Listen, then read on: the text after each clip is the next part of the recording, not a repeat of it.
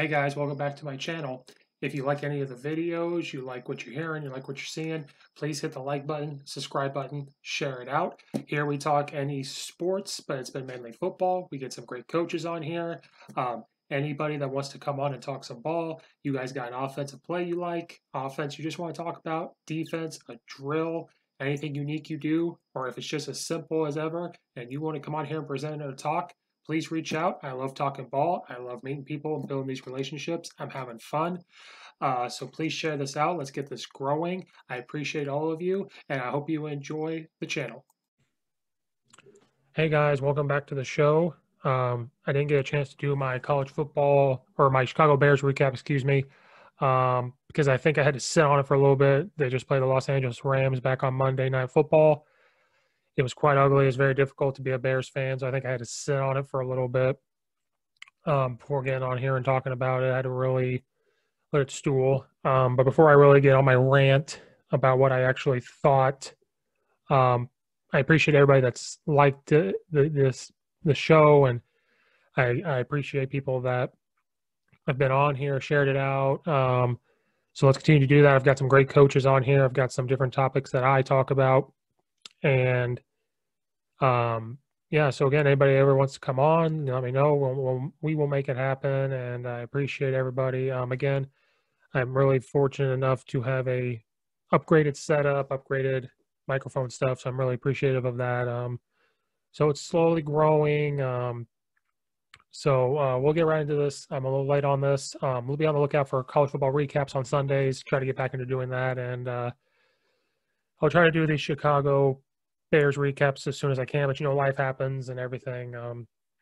So yeah, let's just get right into the debacle that happened on Monday Night Football with the Chicago Bears. I don't know why I picked the best teams to be a fan of.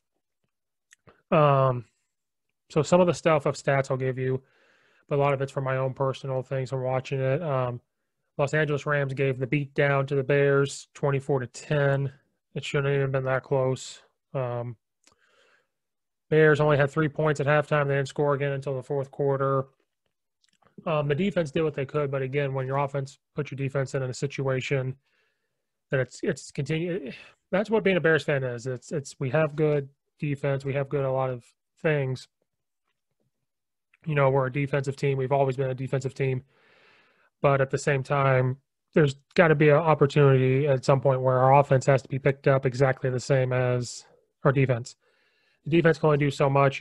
We had the defense from 2018, maybe a little bit better, but some of these guys that were on that team, they're aging, they're getting a little older, and so it's hard to do this. And one thing I noticed, Sean McVay started to do a lot of up-tempo stuff, try to get Jared Goff out of pocket. Jared Goff, ran a little bit, and they tried to do wide receiver runs, which he's always done. But the Bears, they did up-tempo. They would, as soon as a play happened, good. And then you noticed it, as soon as they got positivity on a play, they were right back up and running the ball. And especially when Sean McVay would come out in a certain package where he has some big people they're athletic and could do what he wanted. If they got a positive play out of it, especially if it was like a 12-yard gain at least, and the Bears had their big-time personnel on there, they would immediately come up to the line and not give the Bears the opportunity to sub and do some of those things. And so that's what I really noticed, that if you want to say is a weakness with the Bears defense, that could possibly be it. I know that some were hurting, some were, got some bumps and bruises on them and everything. It's kind of what I saw in them from the Bears offense. Again, it's very stagnant. The times where we did well was when Nick Foles, and again, I'm going to say this again, I'm not questioning some of the coaches because they forgot more football than I ever know. There's a reason why they're in the NFL. People are starting to really criticize Matt Nagy, and I'm one of those people I kind of criticize a little bit. I just think that I'm not sure who's calling plays. They have an offense coordinator, but I think, Matt Nagy's calling plays, but I think we're getting too stagnant. I think that in the NFL, especially with a guy like Nick Foles, who's been around, won a Super Bowl, I'm not saying Nick Foles has to be the offense coordinator, but there's times where the Bears did move the ball, and the times they did is because they did do their own little no huddle. And he was up there checking plays and this and that, and it did pretty good. And then there was times where you could kind of tell if Matt Nagy was the one calling plays. Now, I'm not saying that he can't call plays. I'm not saying this. I'm not saying that. But I was talking to my friend, Coach West, who was on here. We were messaging back and forth and saying, you bring Matt Nagy over thinking that you're going to have this Andy Reid offense. And, he made a good point. He said, you expect – I'm paraphrasing – you expect to have the same result out of the kitchen without the chef. And I don't care what anybody says. Andy Reid calls a lot of the plays over there in Kansas City. And I don't care what anybody says who says as the offense coordinator, he's calling the plays, or he is having his fingerprints all over. And they need to get over that. So Matt Nagy, there's times where you could tell he called plays. And the time where I got frustrated with him calling plays was we were in the red zone, and our red zone threat has been Jimmy Graham. And I don't care what people say of his decline or, this or that. He is our red zone threat. And, regardless of what people think or regardless of their opinion, that's the honest truth.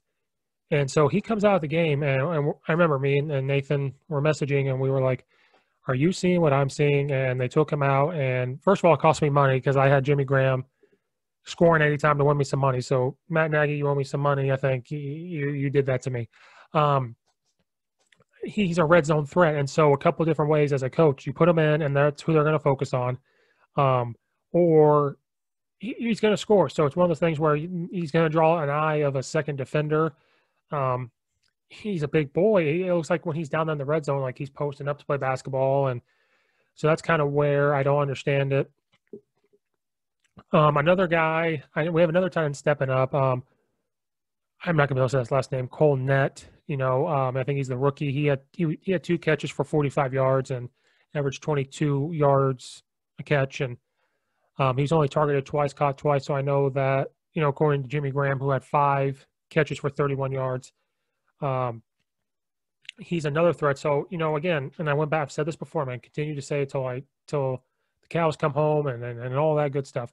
We need to be able to run the freaking football. You go all off season and you're basing this off of Mitchell Trubisky, who doesn't have a lot of trust in him, but he's going to start her. You've made this offense based on running the football, doing play actions, and all that stuff. And I think that the team could still be built around Mitchell Trubisky because if you got him outside the pocket more and did all that good stuff, I think it'd be okay. But now you have Nick Foles, who is not a runner.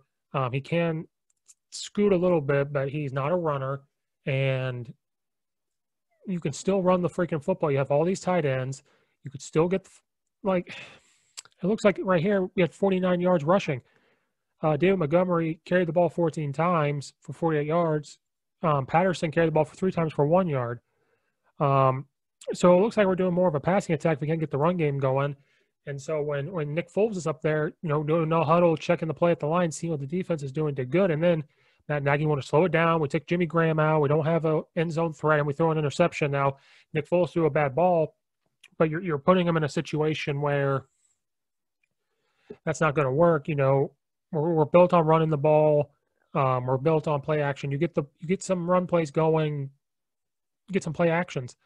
And we're not doing that. And I don't know why. I do not understand what's going on. I'm not trying to say that I would call better offense, but from the outside looking in, even from a coach's perspective of you've got to use your guys. So if you got Jimmy Graham, you got this Cole kid, I'm just going to say Cole Nett. If I say it wrong, I apologize, who is starting to catch the ball. He's starting to come on. He's starting to become this big thing all of a sudden. And you could do that, And now Nick Foles did throw 2 interceptions. One, I think, was near the end of the game.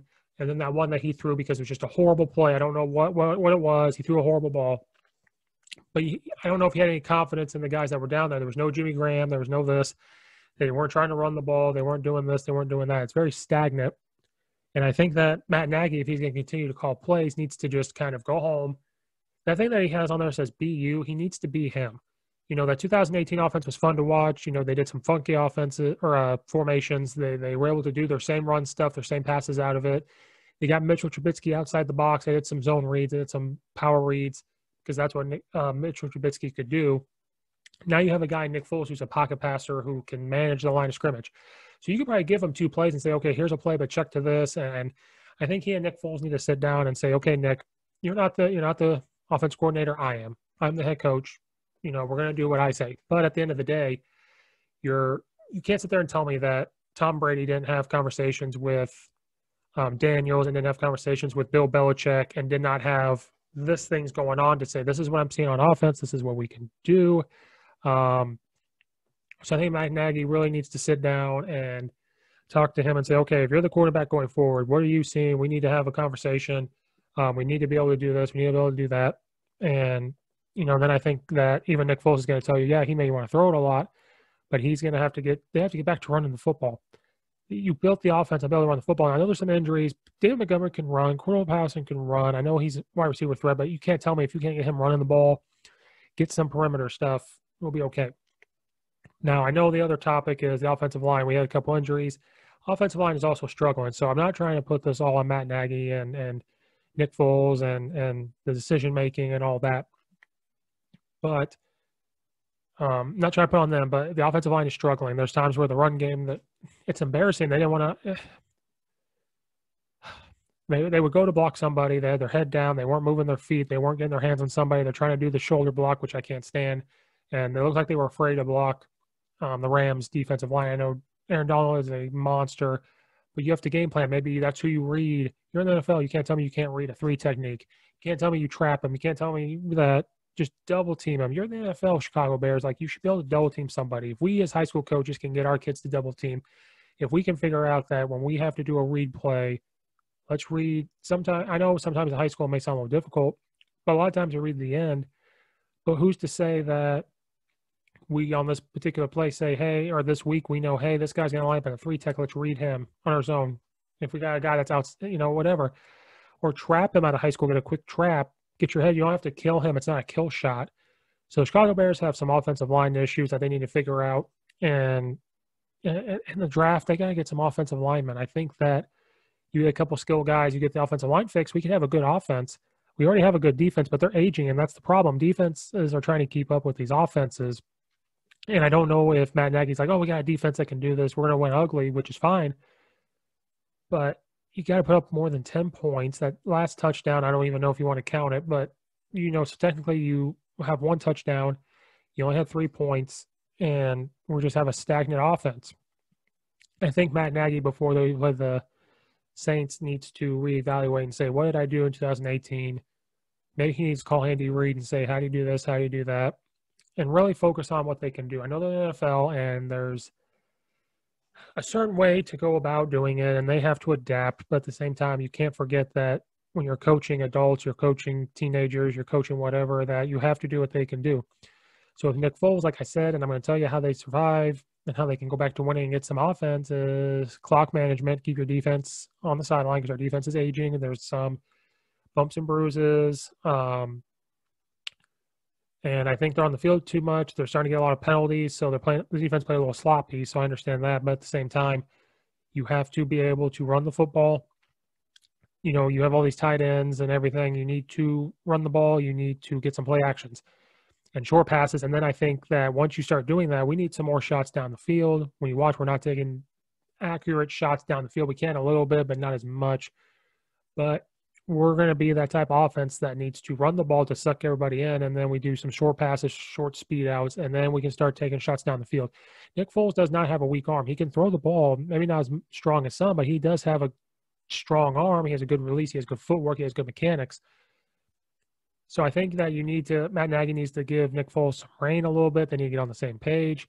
They need to help each other out. Nick Foles is not an offense coordinator, but he sees what's happening on the field, who able to check to something, and then play to your strengths. You have Jimmy Graham, who is your red zone threat. Why would you check him out of the game? Defensively, they need to quit the freaking penalties, because that's what's killed. It was hands to the face. It was roughing the passer. It was this. It was that. It was holding, pass interference. So they had a lot of penalties, or a decent amount. And, the turnovers from Nick Foles did happen, but at the end of the game, when they were trying to come back, you can blame him, but you can't at the same time, I think. And And then first downs, the Rams had 24 and the Bears had 14. So there's proof right there. Jared Goff was 23 of 33 for 220 yards and 2 touchdowns, which is pretty good. Yeah, it was a rough time, and it's getting quite frustrating when I'm not saying Matt Nagy needs to be fired, but he's going to be on the hot seat because we expect a lot as Bears fans, and when you've got talent and you built this around, like there's something that's got to give. The Bears had 6 penalties for 46 yards, but it just seemed like their penalties came at bad times. The Rams held the ball more, so I think the Bears need to run the football. They need to find some people to run the football, whether it's with wide receivers, the running backs, whatever the case is. That's what they have to do. I think they need to start going to play actions, doing short passes, some play actions, and then they can start taking shots down the field. But until they do that, I don't know if this offense, when you playing teams with your defense, it works and it can get you some wins. I mean, they're sitting at 5-2. They're 3-1. They're 5-2, and then the Los Angeles Rams are 5-2 too. Excuse me. So when you play good teams like the Rams, this type of stuff is not going to work. When you start playing really, really good teams, and if you get into the playoffs, whether it's wild card or we win the NFC North, if we win the NFC North, that means they figured out the offense. But we've seen this before in 2006 where we just kind of coasted. We had our defense. We had an quarterback in Rex Grossman who did just enough to win the game. And then now you're kind of seeing the same thing. But other teams are really good now, and they have some good teams, and they're figuring out, I think, a weakness of the defense that we saw is when you go up-tempo. Not the whole time, but if you get a big yard, not saying if they get 3 yards on that play, they're going to do up-tempo. But if they get 10 yards, they get 8 yards and a first down, and they do up-tempo because they see something they like, you may see some teams start doing some up-tempo stuff, getting their quarterback outside the pocket when they go up-tempo. I think that's the weakness of the Bears' defense a little bit, if you saw that. It just didn't look like they wanted to be there either.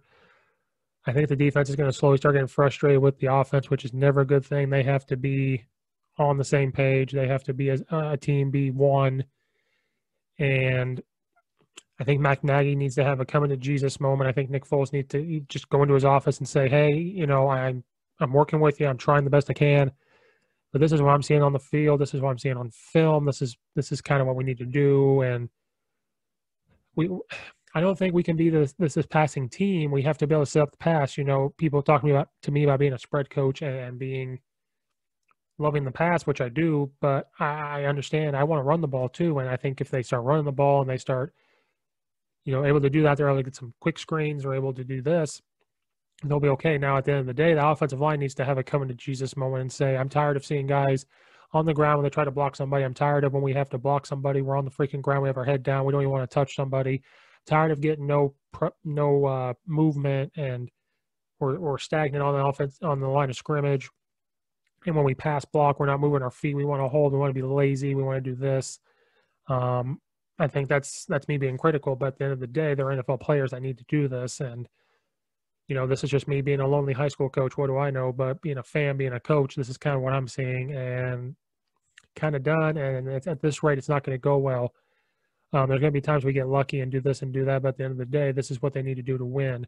So anybody, the Bears, if you're listening, run the ball, get some play actions, maybe try some RPOs. I'm not saying Nick Foles can run, but maybe don't have him run. Just read to hand the ball off, or maybe and run a snag route, or run this or run that, or whatever. He doesn't have to run, so don't do it with inside zone or have an inside zone lock or an ISO, and able to do that. I'm not sure what to tell you. I'm not coaching the NFL. I have no idea, but that's the type of stuff that needs to get done in order for them to win. So it's very frustrating. The defense is going to start getting some bumps and bruises because they're on the field a lot. They're going to get tired.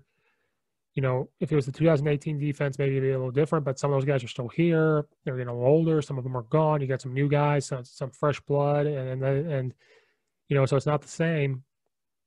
Now, only giving up 24 points is not horrible, I guess. I mean, it is and it's not, but then you have to have an offense to back it up to help you out, and that's just not what we have. So hopefully Nick Foles and Matt Nagy get it together. Hopefully, if Matt Nagy's not calling all the plays, that he's got to make a decision of, does he call plays or someone else, or does he just take full reign, and so that way they can get this going and get this done. And he and Nick Foles need to talk to each other, and then they need to get to the run game. So, like, I'm a broken record, and hopefully when they play the Saints, which, the Saints are slowly figuring it out, are they're going to be able to do that against the Saints? It might be a shootout, who knows, but until they can establish some wide receivers and stuff on offense, the defense, I think, will be okay. I think that was just them being tired on the field a lot. So if the Bears can play clock management, do the offense what it was built to do, I think we can get it figured out. So there's my Bears recap. Sometimes these are going to be short. Sometimes these will be longer. Sometimes they're going to be shorter. I don't know. I'm a little late on it, so hopefully I can do it right after on Sundays or Mondays, get recorded on Monday, so I can get this out sooner. So be on the lookout for college football recaps as well. I had to do it solo, but hopefully me and my co-host Brad will get on there. We'll go live when we do those, and you guys can come in on the chat and chat. Maybe we'll get it to where get some guys to hop on with us. Who knows? Maybe like what Pat McAfee does, where he gets guys on there and they talk. Who knows? Might try to do that if we can get it going. So be on the lookout for stuff like that. Be on the lookout for other topics that I have on coaching or anything, and please be on the lookout for other talks with coaches. And anytime guys want to come on, let me know and we'll make it work. We will make it work. Don't be shy. If you don't think that you're able to do something like this, you can. You come on here, we're just talking. It's laid back. It's nothing serious. If I can do it, anybody can do it. So thanks for everybody listening. Thanks for sharing it out. Thanks for any support that people have given me. Stay safe. And we're going to see